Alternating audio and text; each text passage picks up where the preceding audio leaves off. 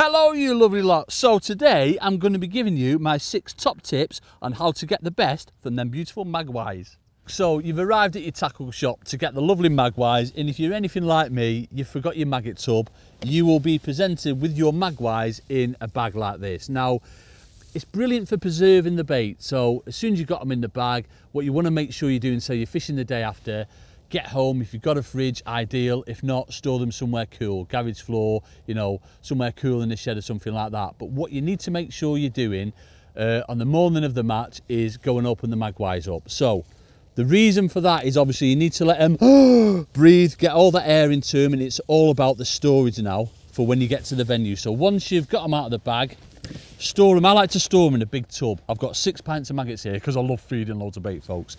But storing in a big tub like that gives them loads of room for aeration, and they'll soon come to. They'll look dead as soon as you open them after a bag, but I reckon like 10 or 15 minutes time they'll come back to, and they'll just remain lovely and fresh like that, ready for you to catch those lovely fishes. Tip number 2 next then, folks, and this is not a controversial one, but it all comes down to personal preference and confidence, and that is magpie colour. For me, I'm so meticulous. It's got to be whites in the summer and then reds in the winter. Now you'll see today I've got a mixture of more whites than reds. When we're coming into sort of this time of year, sort of like, what we now, like middle of September, so sort of like really early autumn, I'll start to introduce a few reds.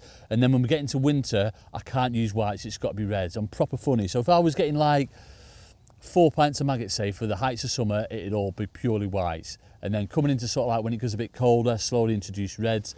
And then in the winter, it'd be like 2 pints of two pints of reds and no whites whatsoever. However, when I'm fishing on rivers, I've got one in here, folks, I found one. I've got to use bronze maggots or sort of like fluoro maggots. It's one of them things. It definitely comes down to confidence and the belief in that colours of baits make a difference. And it's only like, you know, when you're using sort of, you know, your little boilies or your wafters or something for a method, maggot choice and colour definitely is massive for me. So whites in the summer, reds in the winter, and then when I'm on rivers, it's got to be discos or bronze maggots. Yellows don't really come into it for me, but you do catch lots of roach on yellow, so use yellows as well. Tip number 3 next then, folks, and this is the all-important how to hook the maggots correctly.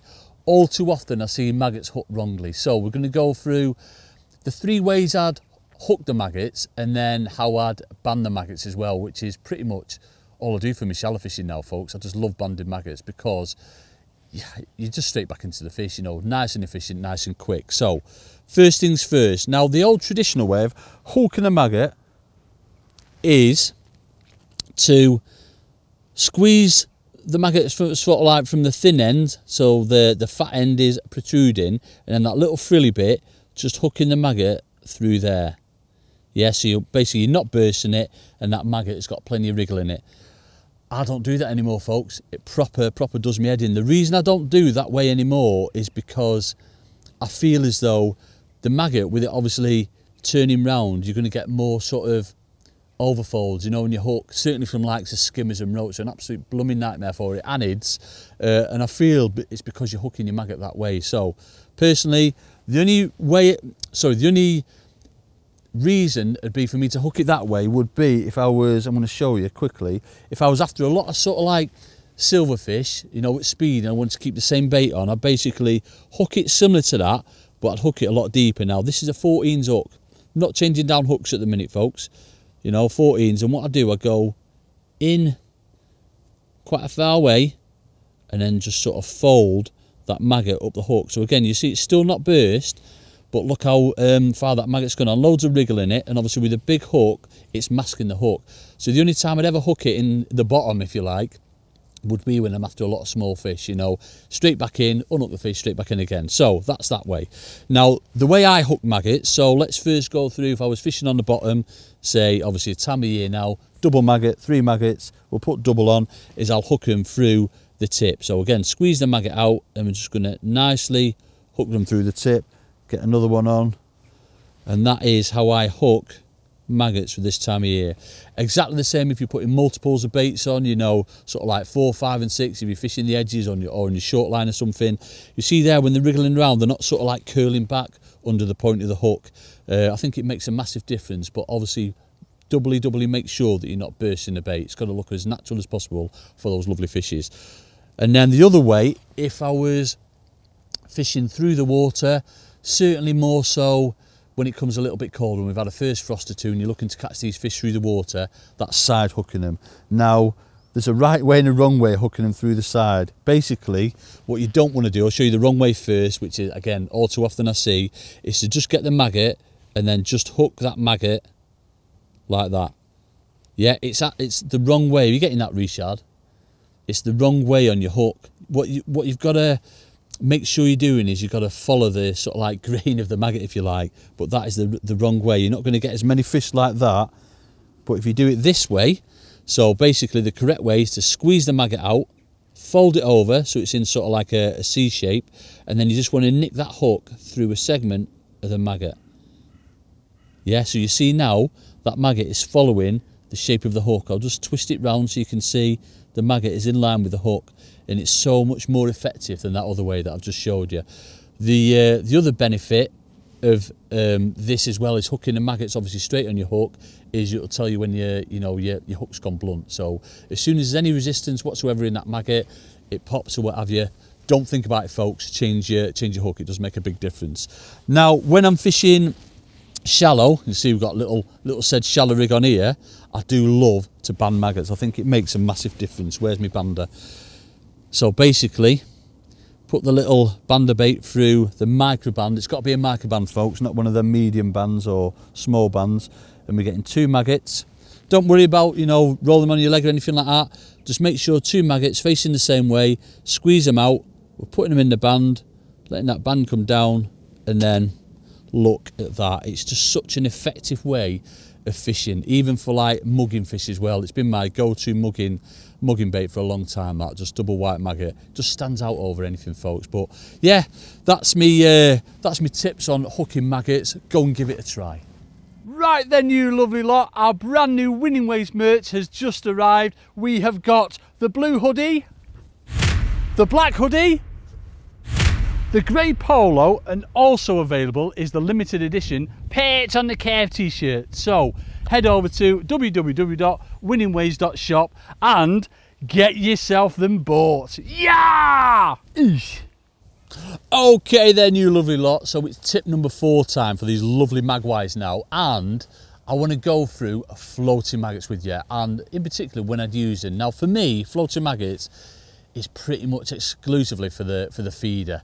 You know, when there's lots of particles coming out, certainly a maggot feeder, when, you know, fish feeding up in the water, the target, or obviously fish feeding slightly off the bottom, but in particular chub, eyed, roach, hybrids, your skimmers that are feeding slightly off the bottom, it can be an absolute deadly tactic. It's something that I used to use a lot back in day on the days of the River Weaver, you know, fishing sort of like 3-4 foot tails and having these maggots just coming in so slow and even like floating off the bottom as well. Dead easy to prepare, folks, nothing complicated whatsoever. What you will need though, so obviously normal maggot lid tub, floating maggot lid tub. You need to make sure you're leaving a bit of a lip round the maggot lid, otherwise the little buggers will crawl out. Yeah, so first things first, empty maggot tub. We're just getting, bearing in mind you're not going to be feeding floating maggots because the fish will be like coming up on the surface. You don't want to do that. It's purely for your hook only. So we don't need loads of hook bait in there. So we'll just put what, 100, 150 maggots in, something like that. And then all we're doing, you've got to be careful with how much water you're putting on. Now bearing in mind I'm just using water, you know, by all means fizzy pop will work, you know, your favourite fizzy pop, whatever. I used to use just like normal Coke back in the day, but I quite like drinking that, so I'll drink it now. But water, whatever, fizzy, it doesn't really matter. If you've got personal preferences somewhere, then use it. So all we're going to do, I can't stress how important it is not to put too much water on. You basically just want it just so it's sort of covering the maggots, just so they can sort of like, are you getting in on that, Richard? Yeah? Just so they can sort of like ingest that water and then take it on. And then what you'll see, like, obviously not now, a few minutes probably doesn't take that long actually, 20 minutes, you'll see sort of like the feeder tube here, the little black thing, that'll go sort of like a really opaque grey colour, and that's when they've taken on that water. So obviously at that stage, not got loads of water on them, they will start to crawl out if you don't have a lid over the top. So it's, again, it's first thing you want to do. Have I got the wrong blooming? No, I've not. It's first thing you want to do when you get to your peg is make sure, if you're going to be using floating maggots, is make sure you do them. Then by the time you get to fishing, they'll be perfect for you. So 2 or 3 of them on a hook, and it just, the maggot, depending on obviously the size and weight of your hook, they are going to fall dead slow, or if you're using a finer hook, they will pop up off the bottom. It can be a deadly tactic when it gets colder. Give it a try, folks. Tip number 5 next then, folks, and this is all about killing those lovely magpies, but there's reasons why you would definitely use dead maggots over live maggots. I suppose the main one is for if you're method feeder fishing and you know you're tucking your maggots inside your method. If they were alive, once you go for the cast, they're going to be wriggling inside that, and obviously your feed is going all over the place. The other reason would be to detract the attention of small fish, you know, when you're fishing maybe in the edges or something, or pretty much anywhere where you're getting either with little babby fish, with the vibrations of live maggots. That's why dead maggots can really come into play. And they tend to be a lot softer as well, so things for like skimmers and all that, dead maggots come into play, and obviously putting multiples on for these great big carp. So how do we kill them then? So if you're wanting loads and you're feeding loads, then I'd definitely recommend storing them in a bag, put them in a freezer, getting them out of said bag, putting them into some water and covering them in water. But for today's purposes, what we want them for the hook, then the best way is just get a few in your palm. We don't want loads. So we're having loads in, the maggots will burst all over in your hands, and like it stinks. It's proper horrible. So just get a few in your palm, your hands like that, and then just keep working them through. Yeah, get them back into the middle of your hands. You see already they're starting to look a little bit worse for wear. And it basically is the heat that you're generating in your hands kills the maggots like that, see?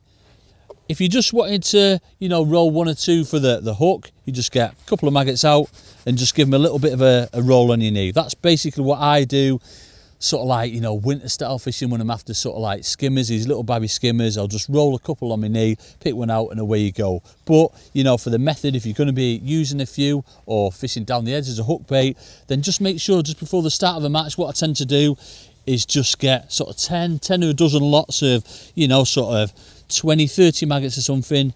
Just keep doing that in my hands, and that'll get you enough for the hook baits on the day. So give it a try, folks, but dead maggots can be absolutely deadly on its day. Tip number 6 then for you lovely lot, and it's all about preserving your maggots. So when you've been to the shop, you bought your maggots, you usually get asked whether you want maize or sawdust on them.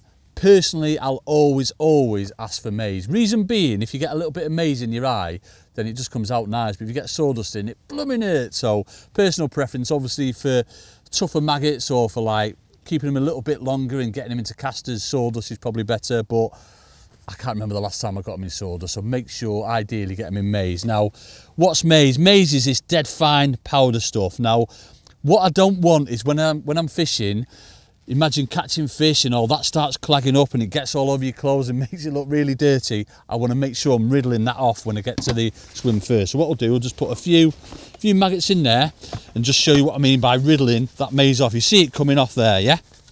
One out of bucket. See all that maize coming off the maggots? And then, so 3 mil riddle this, folks, so the maggots don't crawl through.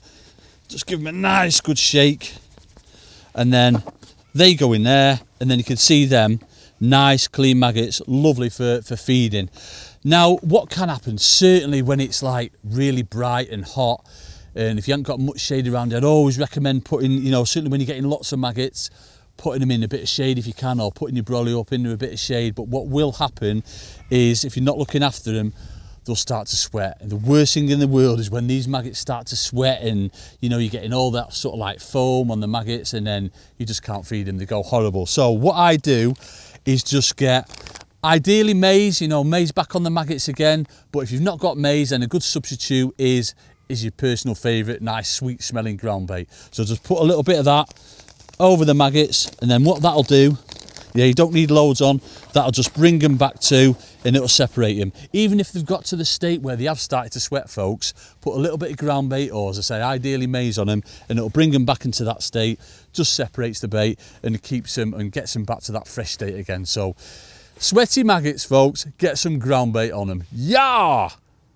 Right then, folks, because I'm that kind of guy and I'm in a generous mood, I said 6 top tips. Well, there's a little bonus one for you here, and that is at the end of the session, how do you store your magpies? So this relates to if you want to freeze them or if you want to use them for however many weeks, really, folks. And I've stored maggots for sort of 2-3 weeks, like in the hottest of hot days over the summer. So simple to do. First thing you're going to need though is a nice sort of deep bag. So just a normal food bag. These are large food bags. I'm going to open them up. Now I like to do mine in sort of pint bags, if you like. So I've just got my pint tub there. I'm just going to go into the magpies.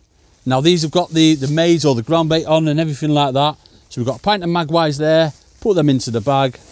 The most important thing though is that you're taking all the air out. So don't, like you get them sometimes in the shop like that with the air in. We don't want that. We want to make sure the air's out, and it's sort of like, certainly if you're not freezing them, gets them into sort of suspended animation, if you like. So that these are perfect again for storing in a fridge or somewhere, you know, really cool, like your garage floor or, you know, corner of a shed or something like that.